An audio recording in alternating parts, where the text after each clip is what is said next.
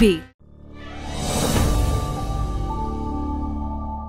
ஸ்கூல்லேருந்து நேராக அவரோட ஆஃபீஸ்க்கு போய் நான் சொன்னேன், எனக்கு வந்து ஹீரோயின் ரோல் கொடுத்தீங்கன்னா நான் பண்ணுவேன், இல்லைன்னா நான் ஸ்கூல் விட்டுட்டு வரமாட்டேன்னு சொன்னேன். நான் தான் ஆரம்பத்துலேருந்து சுபம் போடுற வரைக்கும் இருக்கணும்னு கிடையாது, என்னோடய ரோல் நல்லா இருந்தால் நான் பண்ணுவேன். சிவகுமார் சார் கூட நான் வந்து ஒரு 15 படம் ஆக்ட் பண்ணியிருப்பேன். அதில் ஒரு 12 படம் நான் அவரோட பேசாமல் தான் நடித்தேன். அதனால் என்னோடய ஸ்கூல்மேட்டோட அப்பாவை கட்டிப்பிடிச்சி நடிக்கிறதுலாம் எனக்கு ரொம்ப கஷ்டமாக இருந்தது. உண்மையை சொல்லணும்னா, சொல்வதெல்லாம் உண்மை அப்படின்னு சொன்னால் அந்த படம் நான் பண்ணுறதுக்கு எனக்கு விருப்பமே கிடையாது. நான் வந்து ஹீரோயினாக வந்து எஸ்டாப்ளிஷ் ஆகிருந்தா கூட ஒரு புதுசாக ஏதோ ஒரு நடிக்கிறான் ஒரு பையன் வில்லன் ரோல்லையே அப்படின்னு சொல்லி ரஜினி சார் வந்து கவனிக்கப்பட துவங்கிட்டாங்க மக்கள். இந்த வாய்ப்பு கிடைச்சாலும் நான் பண்ணுறேன்னு எடுத்துக்கிற ஆர்டிஸ்ட் கிடையாது அவர். அப்போவே இதுதான் எனக்கு அப்படின்னா அதுதான்.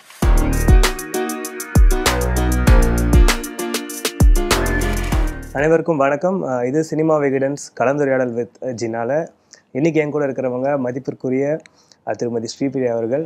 வணக்கம்மா. வணக்கம். எப்படி இருக்கீங்க? நல்லா இருக்கு. இது ஒரு நீண்ட பயணம். இது 40 ஆண்டு காலத்துக்கு மேலமா வந்து நீங்கள் தமிழ் சினிமாவில் இருக்கீங்க அண்ட் இப்போ பொது வாழ்க்கையில் இறங்கியிருக்கீங்க.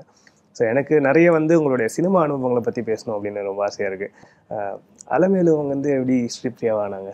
முதல்ல வந்து 46 வருஷம் ஆச்சு. 46. ஸோ என்னோடய பேர் வந்து ஸ்கூலில் வந்து அலமேலு. இன்றைக்கும் என்னோடய ஸ்கூல் ஃப்ரெண்ட்ஸ் எல்லாம் ஆலுன்னு தான் கூப்பிடுவாங்க. ஏன்னா நான் சின்ன வயசுலேருந்து உருளைக்கிழங்கு மாதிரி இருக்கேன்னு சொல்லிட்டு ஆலுன்னா உருளைக்கிழங்கு ஹிந்தியில். ஸோ அந்த பேர் எனக்கு வந்தது அதனால தான். அப்புறம் சினிமாவில் நடிக்க வரும்போது அலமேலுங்கிறது ரொம்ப பழசாக இருக்க மாதிரி இருக்குன்ட்டு யாரோ 2 பேர் தப்பாக சொல்லிட்டாங்க. ஆக்சுவலி இப்போ எனக்கு கேட்டாக்கா அது வந்து இன்னும் கொஞ்சம் எல்லாருக்கும் வரக்கூடிய ஒரு பேர். வாயில் ஸ்ரீபிரியான்னு நிறைய பேருக்கு சரியாக வராது. ஒரு ராகத்தோட பேர் அது. ஏன்னா எங்கள் ஃபேமிலி வந்து மியூசிக் ஃபேமிலி, எல்லோரும் மியூசிஷியன்ஸ். ஒரு ராகத்தோட பேர், அதனால் அந்த பேர் வச்சாங்க. எங்கள் அப்பா அம்மாவும் தான் மறுபடியும் நானாக வச்சுக்கல பேர், அவங்க தான் வச்சாங்க. அவங்களுக்கு பிடிச்ச ராகம்னு சொல்லிட்டு ஸ்ரீபிரியா அப்படின்னு வச்சாங்க. நீங்கள் சொன்னீங்களே இசைத்துறையில், இசை குடும்பம், உங்களோட குடும்பமே நடிகையாக வந்தது எப்படி நடந்துச்சு? அது எங்கள் அக்கா தான் வந்து நடிக்கணும்னு சொல்லி ரொம்ப விருப்பப்பட்டாங்க. அவங்களுக்கு வந்து எல்லாமே முறைப்படி பரதநாட்டியம் சொல்லி கொடுத்தாங்க. ஏன்னா எங்கள் வீட்டில் எங்கள் அம்மா அப்பா 2 பேருமே வந்து டான்ஸ் கொரியோகிராஃபர்ஸ் தான். எங்கள் அப்பா வந்து கவர்மெண்ட் மியூசிக் காலேஜ் இருக்குல்ல அடையாரில், அங்கே வந்து பரதநாட்டியத்துக்கு ப்ரொஃபஸராக இருந்தாங்க. எங்கள் பெரியப்பா வந்து தண்டாயுதபாணி பிள்ளைன்னு நீங்கள் அந்த காலத்து படத்துல எல்லாம் பார்த்தீங்கன்னா ஏவிஎம் படம் எல்லாம் அவங்க தான் வந்து டான்ஸ் மாஸ்டர். ஸோ எங்கள் அக்காவுக்கு தான் டான்ஸ் எல்லாம் சொல்லி கொடுத்தாங்க. அவங்க ஹிந்தி அப்போல்லாம் வந்து நடிக்க வராங்கன்னா ஹிந்தி கற்றுக்கணும் அது மாதிரிலாம். ஸோ அவங்களுக்கு தான் எல்லாம் சொல்லி கொடுத்தாங்க. நான் வந்து சும்மா அப்படி ஸ்கூலுக்கு போயிட்டு இருக்கும்போது ஒரு வாட்டி எங்கள் அக்காவுக்கு வந்து தனக்கோடின்னு சொல்லி ஒரு பெரிய மேக்கப் மேன், அப்போ பப்பிமாக்கெலாம் அவங்க தான் மேக்கப் மேன், பத்மினி அம்மா.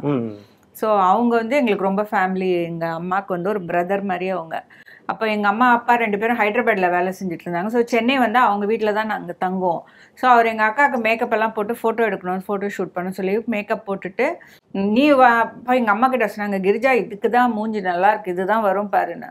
இல்லை நான் அது படிக்குது அப்படின்னாங்க. இல்லை நீ வான்னு சொல்லிட்டு என்னை உட்கார வச்சு ஒரு மேக்கப் போட்டு விட்டாங்க. அப்போ எங்கள் அக்காவுக்கு வந்து நாகராஜராவ்னு ஒரு பெரிய ஃபோட்டோகிராஃபர். அப்போல்லாம் அவர் ஃபோட்டோ எடுத்தால் தான் வந்து சினிமாவில் நடிக்கிறதுக்கு ஒரு வாய்ப்பு கிடைக்கும் அந்த மாதிரி. ஸோ அவருக்கு ஃபோட்டோ எடுக்கும்போது இவர் சொன்னார், அண்ணா இது கூட சின்னது கூட ஒரு ஃபோட்டோ எடுங்கண்ணே அப்படின்னு.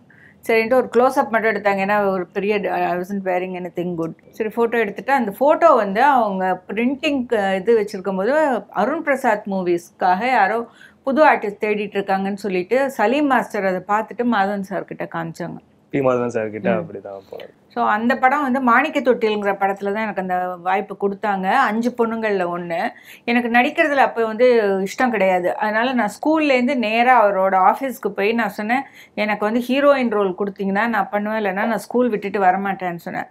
அவர் சொன்னார், ஹீரோயின் வந்து 5 பேருக்கு அம்மா, கேஆர் விஜயம்மா பண்ணுறாங்க, அதனால் இதுதான் அப்படின்னு சொன்னாங்க. இல்லை நான் பண்ணல அப்படின்னு சொன்னேன். நீ சினிமாலே வர முடியாதுன்னு சொன்னார். பரவாயில்ல அதுதான் எனக்கு வேணும்னு சொல்லிட்டு நான் வந்துட்டேன் வீட்டுக்கு. அப்புறம் ஒரு 2 months கழித்து அவர் வந்து இந்த முருகன் காட்டிய வழி படத்தில் என்னை கூப்பிட்டு சொன்னாங்க, நீ பேசின பற்றியா, அது எனக்கு பிடிச்சிது, ஸோ அந்த மாதிரி கேரக்டர் இது அப்படின்னு சொல்லி. ஆனால் இப்போவும் வந்து ஹீரோக்கு பேர் தான் ஹீரோயின்னா அது கிடையாது, நீ ஹீரோக்கு சிஸ்டர் அப்படின்னாங்க. எந்த ஸ்டாண்டர்ட்ல நீங்க? நான் வந்து 9th செகண்ட் டேர்ம் பண்ணியிருந்தேன். நவம்பர் 17th கூப்பிட்டு சொன்னாங்க. November 19th shooting. 2 நாள்லயே ஷூட் ஆரம்பிச்சிட்டீங்க. முருகன் காட்டிய வழி தான் உங்களுடைய முதல் படம்ல. ஸ்ரீகாந்த் சார் தான் வந்து உங்களுக்கு? இல்ல ஆக்சுவலி அதுல ஃபர்ஸ்ட் வந்து கமல் சார் பண்றதா இருந்தது. லாஸ்ட் மினிட்ல அவங்க மலையாள ஷூட்டிங் எங்கேயோ வந்து வர முடியாமல் அங்கே ரொம்ப தூரத்தில் ஏதோ அவுடோரில் இருக்காங்கன்னு சொல்லிட்டு லாஸ்ட் மினிட் ஷூட் பண்ணி ஆகணும்னு சொல்லி அப்போ ஸ்ரீகாந்த் சார் வந்து தங்கப்பதக்கம்லாம் பண்ணியிருக்காங்க அருண் பிரசாத் மூவிஸில். அப்போ அவர்கிட்ட கேட்டோன்னே சரி நான் பண்ணுறேன்னு சொல்லி அவங்க பண்ணாங்க. மேடம் நீங்கள் என்ட்ரி ஆன டைமில் வந்து அப்போ ரொம்ப டாப்ல இருந்த இயக்குனர்கள்லாம் இப்போ பி மாதவன் சார் ஆகட்டும், கே சங்கர் சார் ஆகட்டும், ஏபிஎன் சார் ஆகட்டும், எல்லாரோட படங்களையுமே நீங்கள் பண்ணியிருக்கீங்க. இல்ல திருலோகச்சந்தர் சார் எல்லாரோட படங்களையுமே நீங்கள் இல்ல பண்ணியிருக்கீங்க. ஏபிஎன் ஒரு கதை இருக்கு. ஆக்சுவலி நான் வந்து எங்க பெரியப்பா வந்து ஏவிஎம்க்கெல்லாம் கொரியோகிராஃபர்னு சொன்னேன் இல்லையா, அவங்க வந்து இப்போ திருவிளையாடல் படத்துக்கு வந்து முருகன் வேஷத்துக்கு ஆடிஷன் பண்ணிட்டு இருந்தாங்க. 3000 குழந்தைங்க வந்திருந்தாங்க. குட்டி பாப்பா ஆமா, அப்ப இருந்தீங்க எங்க அப்ப. பெரியப்பா வந்து என்னையும் ஆளுவும் கூட்டு போலாம் அப்படின்னு சொல்லி கூட்டு போயிட்டு எனக்கு அப்ப ரொம்ப சின்ன வயசு, எனக்கு ஞாபகம் கூட கிடையாது. மேக்கப் எல்லாம் எடுத்துட்டு 3000 பேர்ல என்னதான் செலக்ட் பண்ணாங்க. அப்பா. எனக்கு வந்து அப்போ ஸ்கூல்ல வந்து சர்ச் பார்க் போயிட்டு இருந்தேன். எனக்கு இங்கிலீஷும் செகண்ட் லாங்குவேஜ் வந்து ஹிந்தி அண்ட் சான்ஸ்கிரிட். நான் தமிழ் வந்து ஏன் எடுத்துக்கலன்னா, பெரிய கிளாஸ்க்கு போகும்போது சான்ஸ்கிரிட் எடுத்தாக்க நிறைய மார்க் கிடைக்கும், கஷ்டம் கிடையாது அப்படின்னு சொல்லிட்டு அது எடுத்தோம். வீட்டில் எப்படியும் தமிழ் படிப்பாங்க, வெளியில் இன்னொரு லாங்குவேஜ் படிக்கட்டும்ன்ட்டு. ஸோ எனக்கு தமிழ் வராது. எனக்கு நல்லா ஞாபகம் இருக்குது, எங்கள் அப்பா உட்காந்து எனக்கு அந்த டைலாக் பேப்பர் முன்னாடியே கொடுத்துட்டாங்க. ஔவையாரோட டைலாக் எங்கள் அப்பா சொல்லுவாங்க, நான் அதுக்கு பதில் சொல்கிற மாதிரி முருகா முருகா அப்படிம்பாங்க. நான் நின்றுட்டு திரும்பி பார்த்து ஓ ஔவையா அப்படின்னு. ஸோ இதுதான் ஃபர்ஸ்ட் டே ஷூட்டிங். அது நிறையா மனப்பாடம் பண்ணி பண்ணி பண்ணி வைக்கும் போது ஷூட்டிங்க்கு மொதல் நாள் சாயந்தரம் வந்து சொன்னாங்க, இந்த மாதிரி மன்னிச்சுங்க, இந்த மாதிரி வேற யாரையோ போட வேண்டியதாக இருக்குது. சிவாஜி சார் அவங்களுக்கு தெரிஞ்சவங்களா என்ன ஏதோ ஒன்று சொன்னாங்க. மொத்தம் நான் இல்லைங்கிறத சொன்னாங்க. சரி ஓகே, எனக்கு ஒன்றும் அது ஒரு பெரிய அப்போ ஒன்றும் தெரியாது, சின்ன குழந்தை தான்ட்டு. ஆனால் பின்னாடி வந்து நவரத்னம் படத்தில் நடிக்கிறதுக்கு வந்து ஏபிஎன் கூப்பிடும்போது நான் பண்ண மாட்டேன்னு சொன்னேன். ஏன்னா நான் வந்து என்ன சின்ன குழந்தை, என்னை கூப்பிட்டு நீங்கள் ஏமாற்றிட்டீங்க, நான் பண்ண மாட்டேன். அவர் சொன்னார், இல்லைப்பா அது வந்து அந்த மாதிரி சுச்சுவேஷன் ஆயிடுச்சு, நீ பண்ணு. எம்ஜிஆர் கூட ஒரு படம் பண்ணதான் எனக்கு, அதுக்கப்புறம் அவர் நடிக்க போகிறது கிடையாது, அதனால ஒரு சாங் தான் நீ பண்ணு அப்படின்னாங்க. சரி அப்படின்னு சொல்லி நான் பண்ணேன். கேபி சாரோட நீங்கள் பண்ண முதல் படம் அவளொரு தொடர்கதை, அது இன்னைக்கு வரைக்கும் ஒரு ட்ரெண்ட் செட்டர். அது பல லாங்குவேஜ் போயிட்டு வந்துச்சு அந்த படம். அந்த தெலுங்குலோடு நீங்கள் உங்களோட கதாபாத்திரம் பண்ணியிருந்தீங்க இல்லையா, அந்த படம் அனுபவம் பற்றி சொல்லுங்கள். அந்த படம் தமிழில் பண்ணும்போதெல்லாம் வந்து ஃபஸ்ட்டு முருகன் காட்டிய வழி அவள் ஒரு தொடர்கதை ரெண்டுமே ஒரே டைமில் தான் ஷூட்டே நீங்கள் ஒன்றா தான் போனீங்க. ஸோ அதனால் எது எனக்கு முதல் படம்னு சொல்ல தெரியல. என்னை கூப்பிட்டு பேசினது வந்து மாதவன் சார், பட் உடனே ஒரு 2-3 டேஸில் முருகன் காட்டிய வழி இது அவள் ஒரு தொடர்கதை. ஷூட்டிங்கும் கிட்டத்தட்ட ஒரே இதில். இது வந்து ஜூன் மாதம் ரிலீஸ் ஆச்சு, அது வந்து தீபாவளிக்கு ரிலீஸ் ஆச்சு. ஆனால் அவள் ஒரு தொடர்கதை தான் எனக்கு வந்து ஒரு முகவரியை கொடுத்த படம். பல ரோல்ஸ் ப்ளே பண்ணியிருக்காரு உங்களோட லைஃப்ல இல்லையா, நண்பர், சக நடிகர், உங்கள் தலைவர், இப்போ கட்சி தலைவர், நிறைய ரோல்ஸ் சொல்லலாம். உங்களோட ஆரம்ப காலத்தில் இப்போ அவ்வளோ தொடர்கதையிலையும் கமல் சார் நடிச்சிருந்தாங்க. அதே மாதிரி தெலுங்குல நிழல் நிஜமாகிறதுல ரஜினி சார் பண்ணியிருப்பாங்க கமல் சாரோட ரோலை. ஆரம்பத்திலே பண்ணாங்க, பட் உங்களோட பேரா பண்ணல இனிஷியலாக அந்த 2 படங்களையுமே உங்க பேரா பண்ணல. இல்லை, நிறைய படம் நானும் சாரும் வந்து சின்ன சின்ன ரோல் நிறைய பண்ணியிருக்கோம். பணத்துக்காக, பட்டிக்காட்டு ராஜா, இதுலலாம் வந்து வில்லனா பண்ணியிருக்கோம் 2 பேரும். அந்த படம் நிறைய படம் பண்ணியிருக்கோம். அதாவது வந்து எனக்கும் அப்படிதான், சாருக்கும் அப்படிதான் நினைக்கிறேன். நாங்கள் வந்து இந்த நான் தான் ஆரம்பத்துலேருந்து சுபம் போடுற வரைக்கும் இருக்கணும்னு கிடையாது. என்னோட ரோல் நல்லா இருந்தால் நான் பண்ணுவேன். அதே மாதிரி அவரும் நல்ல கேரக்டர்ஸ். அதான் நீங்கள் அவர்கள்லாம் பார்த்தீங்கன்னா 3 ஹீரோவில் அவரும் ஒருத்தராக இருப்பார். ஸோ ஆனால் அவர் தான் பேசப்படுவார். ஸோ அதுதான் சவால். நீங்கள் தனியாக நின்று பெரிய பால் அடிக்கிறது பெரிய விஷயம் இல்லை. பேட் அடிக்கிறதுக்கு ஆள் இருந்தால் தான் நம்ம பால் போடணும். ஸோ அந்த வகையில் வந்து நானும் அப்படி தான். நான் வந்து ஓடுற படத்தில் இருக்கணும், நல்ல ப்ரொடக்ஷனில் இருக்கணும், நல்ல நடிகர்கள் கூட நம்ம நடிக்கணும். இப்போ நான் ஒன்று பேசுகிறேன்னா நீங்கள் தலையாட்டினா தான் நான் திருப்பி பேச முடியும் என்னால். ஸோ அந்த ரியாக்ட் பண்ணுறவங்க சரியாக இருந்தால் தான் நம்மளோட நடிப்பு தெரியும். சின்ன வயசுல உங்க பேரை வந்து ரொம்ப கிண்டல் பண்ணாங்கன்னு சொல்லி ஸ்ரீபிரியான்னு மாத்தினாங்க வீட்டுல. அது நீங்க உங்களோட ரெக்வெஸ்ட் பண்ணி கிண்டல் பண்ணல, நாங்களாம் நினைச்சுக்கிட்டோம் அது பழசா இந்த பேருன்ட்டு. அப்புறம் அந்த படம் ஷூட்டிங் ஆரம்பிக்கும் போது மாதவன் சார் சொன்னாங்க, ராஜபாட் ரங்கத்துறை ஹீரோயின் பேர் அலமேலு, நீங்க அதே வச்சிருக்கலாமே, எதுக்கு மாத்துனீங்க? நாங்க அதுக்குள்ள பேரெல்லாம் வச்சு போட்டோலாம் போட்டாங்க பேப்பர்ல எல்லாம். சரி இல்ல, நான் எதுக்காக கேட்க வந்தேன்னா வந்துட்டு அதே பேரோட ஒரு படம், அது வந்துட்டு தேவர் ஃபிலிம்ஸ்க்கு வந்து அதான் கிட்டத்தட்ட அதுக்கு முன்னாடி வந்த படங்கள்லாம் கொஞ்சம் சரியா போகாமல் இருந்தது. இந்த படம் ஒரு மிகப்பெரிய திருப்பு முனை மறுபடியும் ஆட்டுக்கார அலமேலு. அந்த நம்ம இயற்பெயர்லேயே ஒரு படம் வருது, எப்படிமா இருந்துச்சு? இல்லை, எனக்கு என்னோட பேர் அதுங்கிறதுனால தான் எனக்கு அந்த படமே கிடைச்சிது. ஆமா, அந்த படத்துல வந்து முதல்ல ஃபட்டாஃபட் ஜெயலட்சுமி தான் போடுறதா இருந்தாங்க. இப்போ தேவர் சொன்னாங்க, இல்லை அந்த பொண்ணோட பேர் அலமேலுவோம், அதுவே போடுவோம் நம்ம அப்படின்னாங்க. அப்போ நிறைய பேர் வந்து இல்லை ஜெயலட்சுமி கொஞ்சம் இன்னும் கூட பாப்புலர் அவங்கள, ஏன்னா இந்த சொர்க்கம் நரகம்லாம் ஒரு படம் வந்துருந்தது, அவங்கள போடலாம் அப்படிங்கும்போது அவர் சொன்னார், இல்லை இல்லை அது பேர் அலமேலுப்பா, அதே போடுவோம் அப்படின்னாங்க. ஸோ என்னோட பேர், அதனால எனக்கு அந்த வாய்ப்பு கிடைச்சிது. ஸோ அந்த படம் வந்து என்னை வந்து ஒரு பெரிய ஹீரோயின் ரேஞ்சுக்கு எடுத்துகிட்டு போனது ஆட்டுக்கார அலமையில். அதுக்கப்புறம் வந்து என்னுடைய சம்பளம் ஆகட்டும், அப்புறம் வந்து பெரிய பெரிய ப்ரொடக்ஷனில் நான் ஒர்க் பண்ணதெல்லாம் அந்த படத்துக்கு அப்புறம். தேவர் ஃபிலிம்ஸோட நிறைய படங்கள் பண்ணியிருக்கீங்க இல்லையா? ஒரு 4-5 படம் நிறைய பண்ணியிருக்கீங்க நீங்கள். அதுக்கப்புறம் ஒரு மிகப்பெரிய பிரேக் வந்து ரஜினி சார் கரியர்லையும் பார்த்தீங்கன்னா பைரவி படம் தான். அதில் நீங்கள் தான் கதாநாயகியாக பண்ணீங்க. அந்த டைமில் வந்து ரொம்ப ரொம்ப ரொம்ப பிஸியான ஒரு ஆர்டிஸ்ட் நீங்கள். ஏன்னா உங்களுடைய ஸ்டார் வேல்யூ கண்டிப்பாக ரஜினி சார் விட ஜாஸ்தியாக ஒரு ஹீரோயினாக வந்து நீங்கள் எஸ்டாப்ளிஷ் பெரிய அளவில் இருந்தீங்க. அது சமீபத்தில் ஒரு பேட்டியில் கூட அந்த கல்யாணம் சொல்லியிருந்தாங்க. ஏன்னா நீங்கள் அது வந்து ரஜினி சார் ஃப்ரெண்டாக பார்த்தனா நீங்கள் வந்து அப்போ ரஜினியோட முதல் படம், சாரோட முதல் படம், அது எப்படி அக்செப்ட் பண்ணிக்கிட்டீங்க ஹீரோயினாக பண்ணணும் அப்படின்றது?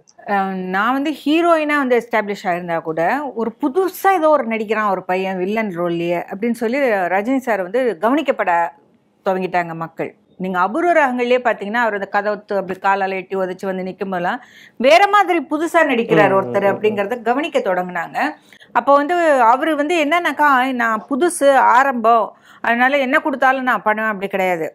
மாங்குடி மைனர்னு ஒரு படம், நான் Vijayakumar sir and Rajini sir, அது வந்து ஹிந்தியில் ராம்பூர் கா லக்ஷ்மன் வந்த படம். ஸோ அதில் சத்ருகன் சின்ஹா ரோல் இவர் பண்ணுறாரு. அந்த படம் நாங்கள் பார்த்துட்டு தமிழில் வந்து ஓடி விளையாடு தாத்தான்னு ஒரு படம் டிஎன் பாலு சார் எடுக்க போகும்போது அதில் ஹீரோ ரோல் யார் போடலான்னு போது எங்கள் அம்மா சொன்னாங்க, அதில் ஒரு பையன் ஆக்ட் பண்ணுறாரு, ரொம்ப நல்லா ஆக்ட் பண்ணுறாரு சார், நீங்கள் அவர் பாருங்கள் அப்படின்னா சரின்ட்டு நாங்கள் அப்போ இந்த ஷூட் போகும்போது ரஜினி சார்கிட்ட சொன்னோம், நீங்கள் வந்து பாலு சார் உங்ககிட்ட பேசணும்னு சொல்கிறாங்க, நீங்கள் பேசுங்கன்ட்டு.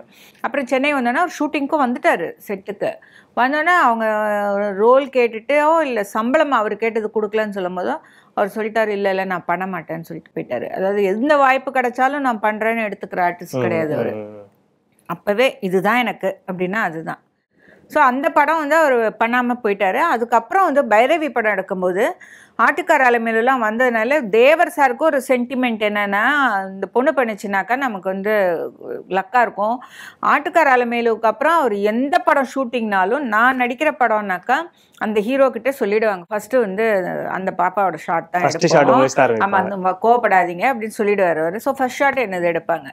ஸோ இது வந்து இந்த படம் வந்து அந்த அலமேலு ஸ்ரீபிரியா பண்ணிச்சுனாக்கா நான் ஃபைனான்ஸ் பண்ணுறேன் அப்படிங்கிற மாதிரி அவர் சொன்னதாக எனக்கு சொன்னாங்க. அது உண்மையாக சொன்னாங்களா என்கிட்ட என்னன்னு எனக்கு தெரியாது. அப்புறம் வந்து அந்த படத்தில் எங்கள் அம்மா வந்து ஒரு 2-3 அப்போ அம்மா தான் டேட்ஸ் எல்லாம் பார்ப்பாங்க. அவங்க வந்து 2-3 படம் டேட் எல்லாம் தள்ளி வச்சுட்டு நான் என்ன நினைப்பேன்னா, நான் ஃபஸ்ட்டு நடிக்க வரும்போது ஸ்ரீகாந்த் சாரோ இல்லை ஏவிஎம் ராஜன் அவங்களோ வந்து இந்த புது நடிகையோடு நாங்கள் நடிக்க மாட்டோம்னு சொல்லியிருந்தா எனக்கு அந்த வாய்ப்பு கிடச்சிருக்காது. ஸோ அதனால் நான் யாருமே வந்து யார் என்னோட ஹீரோ இவர் தான் இல்லைன்னா நான் பண்ண மாட்டேன் அப்படிலாம் நான் சொன்னதே கிடையாது. நான் வந்து நல்ல பாப்புலராக இருக்கும்போது விஜயகாந்த் சாரோட அவர் புதுசப்பம், பார்வையின் மறுபக்கம், குடும்பம், அந்த படம்லாம் நான் வந்து எனக்கு யாராக இருந்தாலும் பரவாயில்ல, அது என்னோடய ஜாப் அவ்வளோ.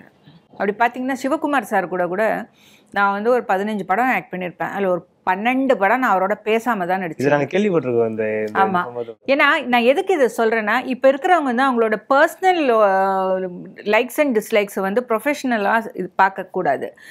அவர் வந்து அன்றைக்கி ஒரு பெரிய ஹீரோ, இந்த பொண்ணுக்கிட்ட நான் நடிக்க மாட்டேன்னு சொல்லியிருந்தாருன்னா அந்த படங்கள்லாம் நான் நடிச்சிருக்க மாட்டேன்.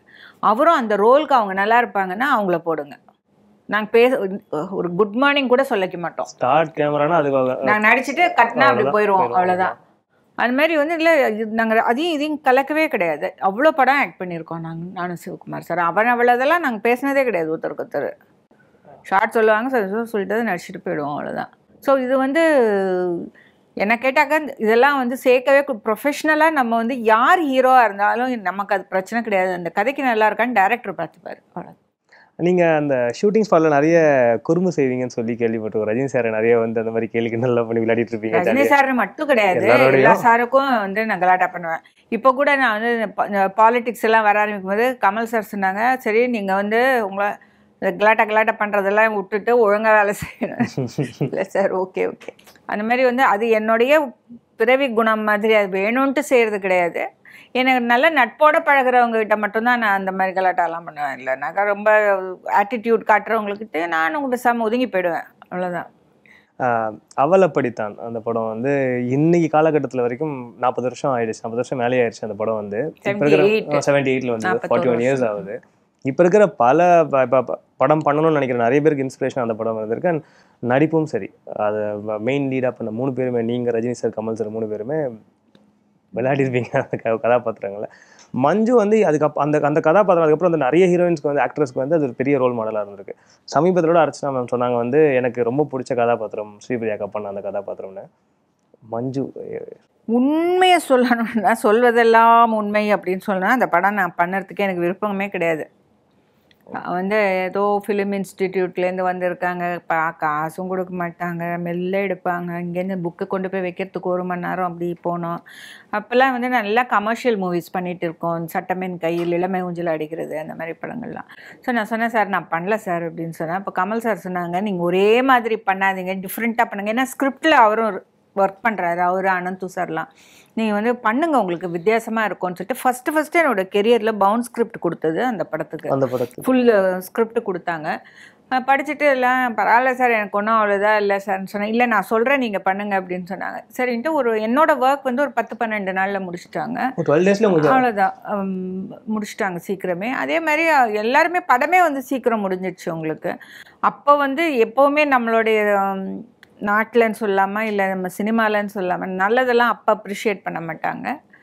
ஒரு செகண்ட் ரன்னில் வரும்போது அந்த படம் ரொம்ப அதிகமாக பேசப்பட்டுச்சு. இப்போ வந்து எனக்கு ரொம்ப ஆச்சரியமான விஷயம், ருத்ரையா வந்து இறந்தப்போ அவருக்கு ஒரு இரங்கல் கூட்டம் நடந்தது. அந்த 38 வருஷத்துக்கு அப்புறம் இப்போ இருக்கிற இளைஞர்கள் அந்த படத்தில் ஒவ்வொரு சீனையும் பேசினாங்க. அதுதான் அந்த படத்தோட வெற்றி. And it is also rated as one of the best movies in Tamil cinema. So அது வந்து ஒரு பெருமையான விஷயம். ஏன் குறிப்பிட்டு சொல்லணும்னா வந்து அந்த படத்தில் பார்த்தீங்கன்னா மஞ்சு சுற்றி தான் அந்த படமே இருக்கும். ஏன்னா அவள் அப்படி தான் நம்ம என்ன சொன்னாலும்னு அதில் நீங்கள் இருக்கிற காட்சியிலனாலும் ரஜினி சாரும் கமல் சாரும் உங்களை பற்றி தான் பேசுவாங்க. பார்த்தீங்கன்னா அவங்களோட காட்சிகளையும் மஞ்சுவை பற்றி தான் ஃபுல்லாக பேசியிருப்பாங்க. அந்தளவுக்கு உங்களோட கதாபாத்திர சுற்றியே அந்த படம் இருக்கும். நிறைய போல்டான டைலாக்ஸ்லாம் இருந்தது இல்லை மேடம்? பண்ணும்போது எப்படி இருந்துச்சு அதெல்லாம்? இந்த குறிப்பிட்ட ஒரு காட்சி சொல்கிறேன், அது எப்படி இருந்துச்சு சொல்லுங்க. ஆஃபீஸில் ஒரு பையன், அப்புறம் ரஜினி சார்கிட்டே நீங்கள் சொல்லுவீங்க அந்த ஒரு இடத்துல உங்ககிட்ட தப்பாக நான் ட்ரை பண்ணும்போது, எனக்கு தேவை ஆம்பளை தான், அது நீ கிடையாது அப்படின்னு சொல்லியிருப்பீங்க. ரொம்ப போல்டான ஒரு சீனாக இருக்கும் அது. அது எல்லாமே ஷூட்டிங் முடிச்சு சீக்கிரம் போகணும்னு சொன்னது. எனக்கு அதோட அர்த்தம் எல்லாம் போகணும் பெருசாக நான் யோசிக்கலாம் இல்லை. இதை சொல்லுங்கன்னா சீக்கிரம் முடிச்சுட்டு போகலாம், சொல்லுங்கள். இப்போ அந்த ரொமான்டிக் சீன்ஸ்ல எல்லாம் கூட இல்லை, முதல்ல எல்லாம் வந்து ஃபஸ்ட்டு நான் ஆக்ட் பண்ணும்போது எனக்கு அப்போ வந்து ரொம்ப சின்ன வயசு. ஸ்ரீகாந்த் சார் வந்து அவரோட பொண்ணு வந்து எங்கள் பள்ளிக்கூடத்தில் தான் படித்தாங்க. அதனால் என்னோடய ஸ்கூல்மேட்டோட அப்பாவை கட்டிப்பிடிச்சி நடிக்கிறதுலாம் எனக்கு ரொம்ப கஷ்டமாக இருந்தது. அவர் வந்து ஸ்கூலுக்கு வரும்போது நாங்கள்லாம் கலாட்டா பண்ணுவோம், அவர் ஸ்ரீகாந்த்னு கத்திட்டு ஓடி போய் ஒளிஞ்சிப்போம். இவர் வந்து என் மூஞ்ச ஞாபகம் வச்சுருக்காரு, நீ என்னை கலாட்டா பண்ண ஆளு தானே, நீ இரு, நான் உன்னை ஸ்கூலில் சொல்கிறேன், நீ என்னை கட்டிப்பிடிச்சி நடிச்சேன்னு சொல்கிறேன்னு என்னை மிரட்டுவார். ஆனால் எனக்கு ரொம்ப லக் என்னன்னாக்கா, நான் நடித்தவங்க எல்லாருமே வந்து என்னை வந்து அவங்க நல்ல டேம் பண்ணி, நான் வந்து ஒரு ரொம்ப ராவாக நடிக்கிறதுனா என்ன அதெல்லாம் தெரியாமல் வந்த ஆள். என்னை வந்து என் கூட நடித்தவங்க அவ்வளோ பேரும். ஸ்ரீகாந்த் சார், என்னோட முதல் படம் ஏவிஎம் ராஜன், அவங்க வந்து எங்கள் அண்ணனாக நடித்தாங்க. அவர் வந்து உண்மையிலே எனக்கு ஒன்றும் பெருசாக அவர் ஹெல்ப் எல்லாம் பண்ணலை. ஏன்னா அவர் வந்து எங்கள் ஃபேமிலிக்கெலாம் நல்லா தெரிஞ்சவங்க, எங்கள் அம்மாக்கெலாம் ரொம்ப நல்லா தெரியும். பட் அவர் அப்போ ரொம்ப பெரிய ஹீரோவாக இருந்தார், அவர் ஒன்றும் இதில். பட் ஸ்ரீகாந்த் சார் வந்து என் பொண்ணு படித்த ஸ்கூல்லேருந்து அந்த பொண்ணுன்னு சொல்லி அவர் நிறைய எனக்கு சொல்லி கொடுப்பாங்க. அதுக்கப்புறம் கமல் சார் வந்து நான் ஒரு டான்ஸ் ஃபேமிலியிலேருந்து வந்தேங்கிறதுனால இந்த டான்ஸ் கனெக்ஷன், அவர் வந்து நிறையா எனக்கு ஹெல்ப் பண்ணுவாங்க. நிறையா வந்து நம்ம யாராவது டேரக்டர்லாம் திட்டா கூட இல்லை, பரவாயில்ல நான்லாம் இதை விட மோசமாக திட்டு வாங்கியிருக்கேன், ஒன்றும் ஃபீல் பண்ணாத, ஏன் சிவா கமான், நம்ம we have to do it and show அப்படின்னு சொல்லி நல்லா எனக்கு இது பண்ணுவாங்க. அப்புறம் ரஜினி சார் வரும்போது, ரஜினி சார் வந்து ஏதாவது ஒரு பத்திரிக்கையில் என்னை பற்றி தவறாக எழுதிட்டா கூட வீட்டுக்கு வந்து அவர் கேட்பார், ஏன் இந்த மாதிரி வந்தது உங்களை பற்றி. ஒரு குமுதத்தில் எழுதிருந்தாங்க, நான் எங்கள் அம்மாவெல்லாம் பிரிஞ்சு தனியாக போயிருக்கேன்ட்டு. நேராக ஒரு ஸ்கூட்டர் எடுத்துகிட்டு வந்துட்டார். ஒரு சாதா ஸ்கூட்டர் தான் வச்சுருந்தார். இப்போ வந்துட்டு என்ன இப்படி போட்டிருக்காங்க, நீங்கள் அம்மாலாம் விட்டுட்டு போகக்கூடாது, அம்மா அப்பா கூட இருந்தால் தான் நமக்கு மரியாதை அப்படின்லாம் ரொம்ப எனக்கு இதுவாக அறிவுரையெல்லாம் சொல்லுவார். அதே மாதிரி சிவகுமார் சார் வந்து முதல்ல ஆரம்பத்துலலாம் நான் ஃபஸ்ட் ஷூட்டிங் பார்க்க போனதெல்லாம் அவர் படம் போய் பார்த்துருக்கேன். அவர் வந்து எப்படின்னா, இது ஒரு தமிழ் பொண்ணு அப்படிங்கிற ஒரு பிரியம் இருந்தது. அதனால தான் நான் நினைக்கிறேன் ஒரு சின்ன மிஸ் அண்டர்ஸ்டாண்டிங், நாங்கள் பேசாமல் இருந்தப்போ கூட அவர் என்னை வேண்டான்னு சொன்னது கிடையாது. நிறைய, அதாவது ஒரு படம் 2 படம் கிடையாது, கிட்டத்தட்ட 10-15 படம் ஆக்ட் பண்ணியிருக்கோம் பேசாமலே. அதுக்கப்புறம் நீங்கள் பார்த்தீங்கன்னா விஜயகுமார் ஆட்டம் எல்லாருமே இல்லை, நிறைய படம், ஜெய்சார்லாம் நான் நிறைய படம் ஆக்ட் பண்ணியிருக்கேன். எனக்கு கிடைச்ச என்னோட கோஸ்டார்ஸ் பூரா வந்து இல்லை, என்னை வந்து அவங்க ஒரு அடாப்ட் பண்ணி அவங்கள அவங்க வீட்டுக்கு அவங்க வீட்டில் ஒரு கேரக்டர் மாதிரி என்னை பார்த்தாங்க அவங்க. இப்போ அன்னையோர் ஆலயம் சொன்ன மாதிரி வந்து பில்லா, அது மாதிரி ஒரு மறக்க முடியாத படம். அது பில்லா வந்து விகடனில் தான் ரிவ்யூ எழுதியிருந்தாங்க.